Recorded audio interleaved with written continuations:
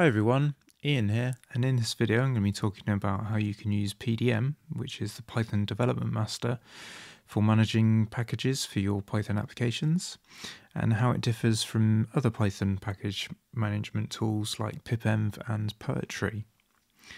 Now, PDM is a fairly recent addition to the Python package management scene, having had its V001 release back in January 2020, so only 2 years ago. And what makes it extra special compared to any other management tool that I've shown on this channel is that it allows us to use packages without the need for a virtual environment. So you can see, without a virtual environment at all. With other tools, we'd use a virtual environment which creates a clone of Python and some of the install packages in a folder on our system. And so therefore, when we add packages to it, they're isolated from our main system packages. And I've been fairly clear about preaching how that creates a good situation. We have an isolated virtual environment that we can work with for our project, and why that's so important. So you might be wondering how we can get away with not having a virtual environment at all. Well, PDM is one of the first package managers to support a local packages directory, which is part of PEP, or is PEP 582. Which introduces this concept for Python versions 3.8 and above. And so therefore, if a packages directory, so a double_py packages directory is found, it will be preferred over a global site packages. So this is very similar to something like Node.js's package manager. So npm, where the node modules folder is created within the project being worked upon for dependencies.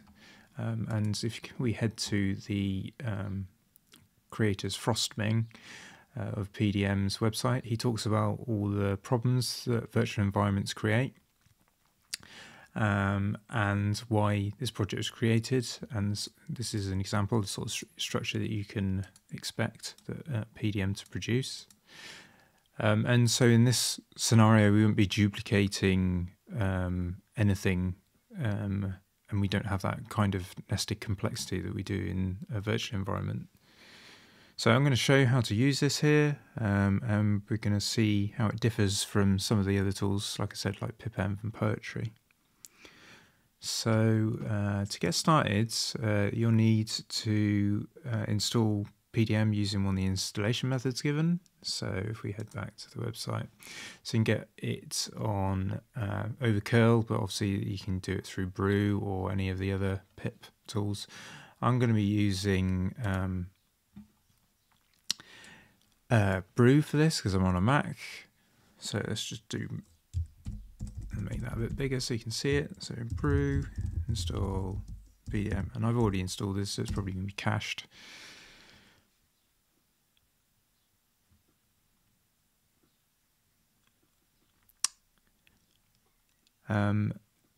Yeah, and so let's initialize a project, and let's change into an appropriate directory to do that.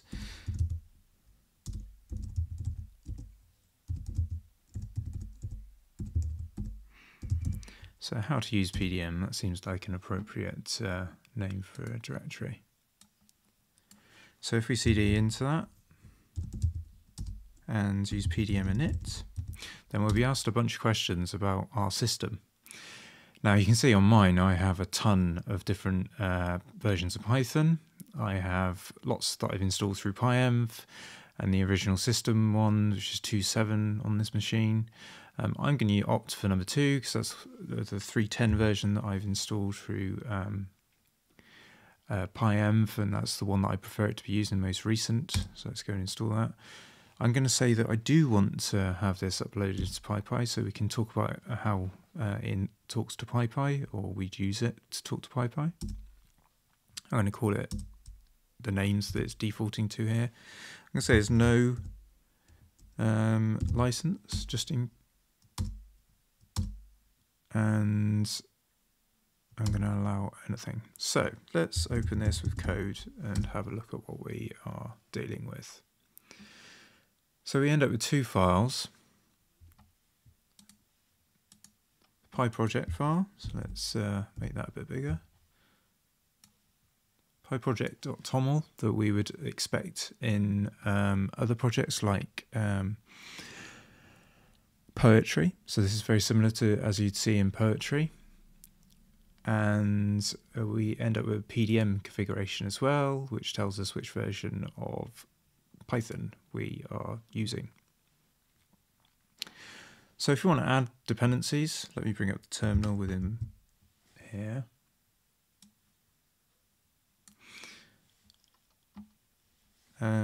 So if we add a dependency, we just add requests in.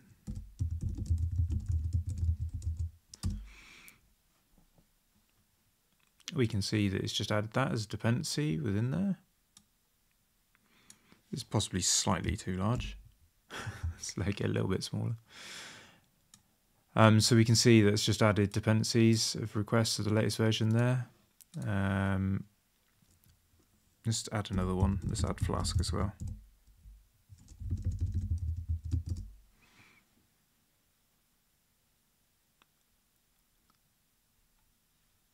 So nothing out of the ordinary here, except for that we are creating our dependencies within this folder PyPackages. We can see Flask, we can see the actual binaries that we would expect normally, and then all our dependencies that they've pulled in as well. So normally in our virtual env, we would also end up with Python symlink binaries in a structure like this, but we don't have that because this is just being added to our system Python, the one that I specified in this toml file. And then we also end up with our lock file, which specifies the exact versions of everything that we are using. And much the same as we get with Poetry again, so a lock file. So if we want to add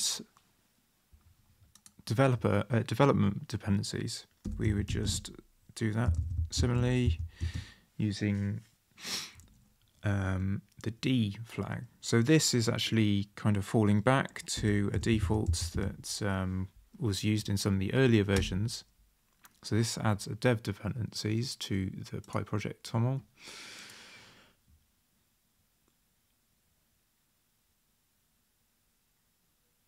And so you can see there we have dev dependencies as well now. So PyTest 701.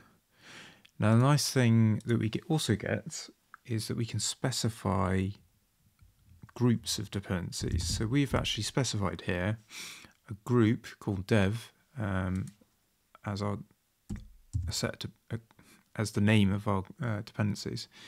So we can do another one here. So we're doing dev dependency with a group, and I'm going to name it format, and then I'm going to say I want to install black. So PDM -dg,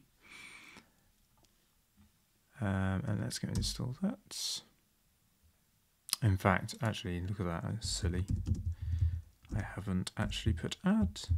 There we go, dg format black.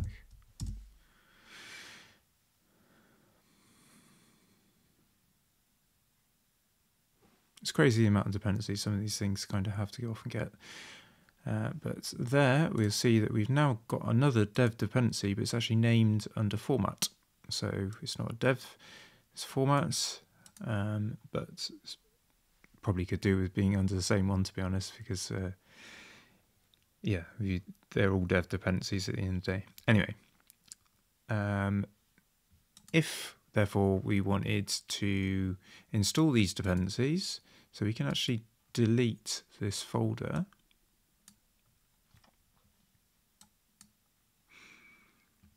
And we can just do PDM install.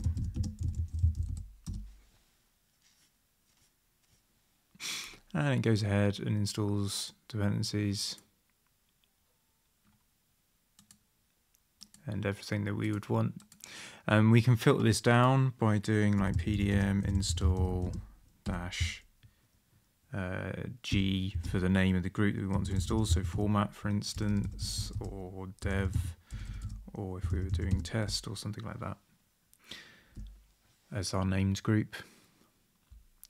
we can see a list of what's installed with PDM list. So we've got everything there.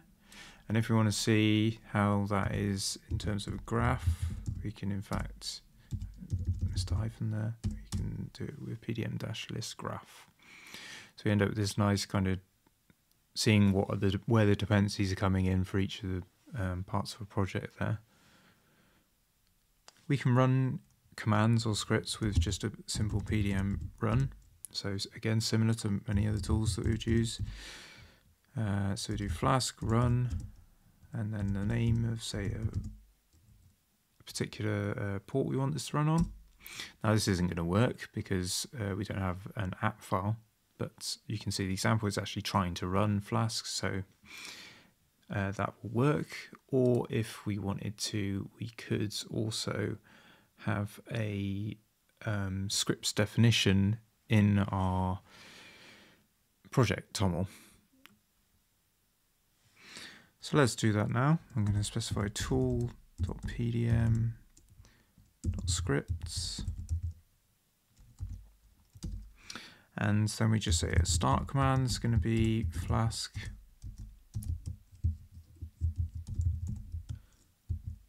run-p 8080. In fact, actually,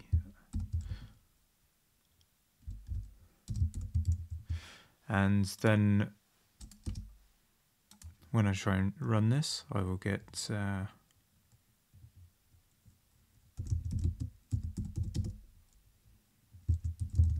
same error. So you may recall my poetry vid. I mentioned about there's a minor annoyance in poetry in that you have to add libraries to read in environment files for each project. So that's going to be done away with in poetry soon because actually there's going to be plugins available. But PDM kind of gets solves this with a being able to specify environment files within the PyProject toml. So what I'm going to do here is actually copy a script from another folder. So how to use pipenv.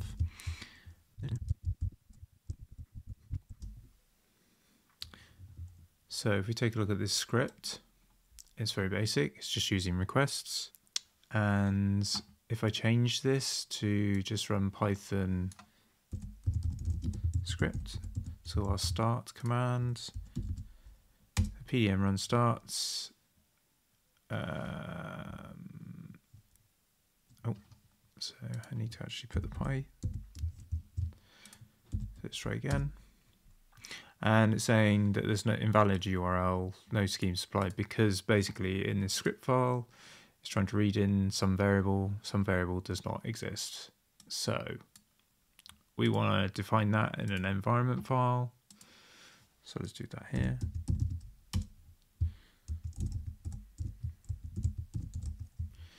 And we're going to set this to Google, in fact HTTPS, google.com.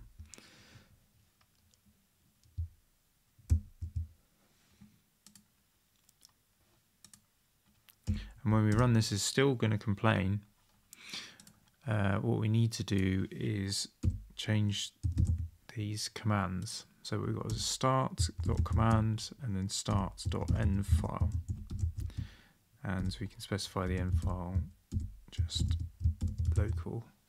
So this should now hopefully, you can see it, in fact actually it says there loading the end file. So everything that is being printed out from Google. We can see it returns a whole load of content, so it's working.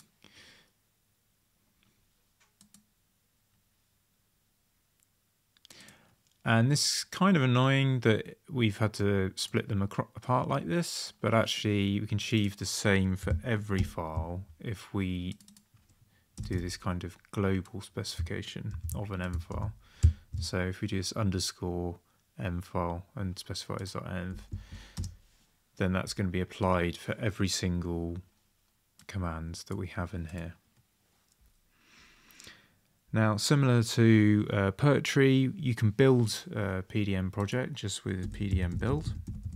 And this is kind of the same as we expect in Poetry, to get the tar, GZ, and the wheel file ready for us to publish. But PDM doesn't actually have off the bat a way to publish that like Poetry does, but it does have support for plugins. So we can do PDM plugin, add, and then PDM publish. So it installs plugin PDM publish. And then if we wanted to publish that build, we just do PDM publish with our password. Now, I'm not going to do that because that is an empty project and it's not particularly interesting. Nobody wants to see my script file, I would doubt. So it's just really nice that we can go and build on PDM quite simply. Additionally, there is also a whole bunch of so awesome PDM. So there's a whole bunch of other plugins that you can use. So we can shell, bump. So this awesome PDM repo is really useful. And you can see all the sorts of plugins that you could use with PDM. One final thing to say is that if we head back to the main PDM repo, so main PDM website, so we can see on the home website that there's a few things that we can add. So shell completion for PDM, ZSH, which is my favourites. The one that you may have noticed is that these in the script requests isn't actually being resolved at the moment. So we need to tell VSCode how to do that. So this is the command to do it. We do it in VSCode settings.json. If we create a folder .vscode and then stick a settings file in there.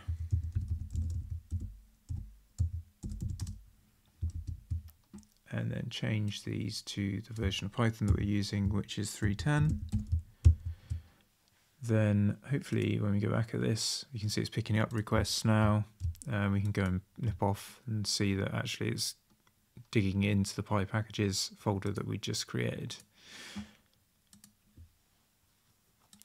So yeah, that's been a fairly brief and whistle-stop tour of an introduction to PDM. I quite like this. It would have solved quite a few problems with tools that I've tried to build similar to this in the past, and I like the way this is proceeding. It'd look good. It'd be good to see how this kind of future versions of this kind of and the adoption of it and things like that. Yeah. So I hope you enjoyed this. It's a nice addition to our introduction to different Python package management tools. And if you did enjoy this, then I invite you to subscribe to the channel. It's really nice seeing everyone sign up. And yeah, I will see you in the next video. Okay, bye for now.